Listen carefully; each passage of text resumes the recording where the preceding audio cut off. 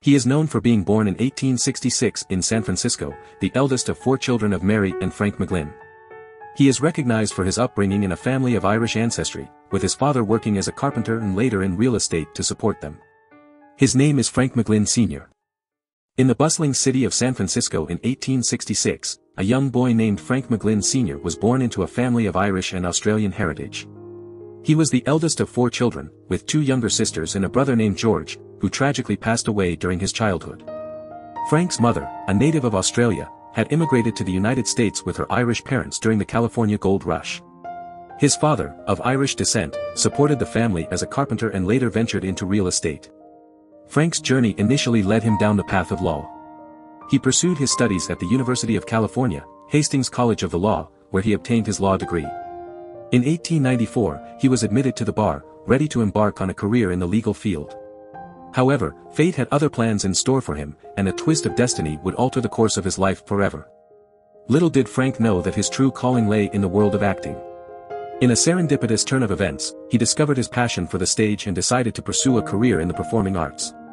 With determination and a burning desire to make his mark, Frank McGlynn Sr. set out on a new path, leaving behind the legal profession to follow his dreams of becoming an actor.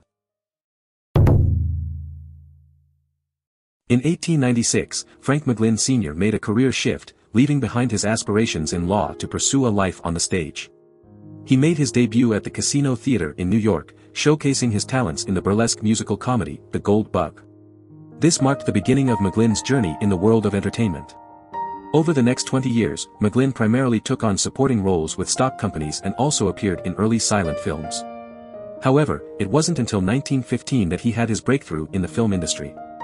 At the age of 53, McGlynn had the opportunity to portray Abraham Lincoln in The Life of Abraham Lincoln, directed by Langdon West for the Edison Studios. This role would become a defining moment in his career. Just 4 years later, McGlynn's career reached new heights when he landed the starring role in the Broadway production of John Drinkwater's play, Abraham Lincoln. This production, which ran for 193 performances at the Court Theater in Manhattan, showcased McGlynn's talent and earned him widespread recognition. The success of the play led to a national tour that lasted over 2 years. In 1924, McGlynn had another notable moment in his career when he performed in an excerpt from Drinkwater's play that was recorded for film.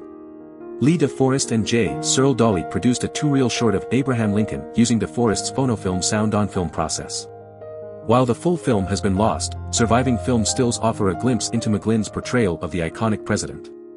Following his success on Broadway, McGlynn continued to make a name for himself in both stage and film productions.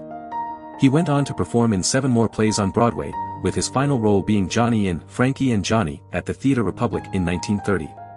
McGlynn's portrayal of Lincoln in 1919 rejuvenated his film career, leading to numerous roles where he once again brought the great emancipator to life on the big screen. Throughout his career, McGlynn became synonymous with the role of Abraham Lincoln, portraying the iconic figure in at least 10 films.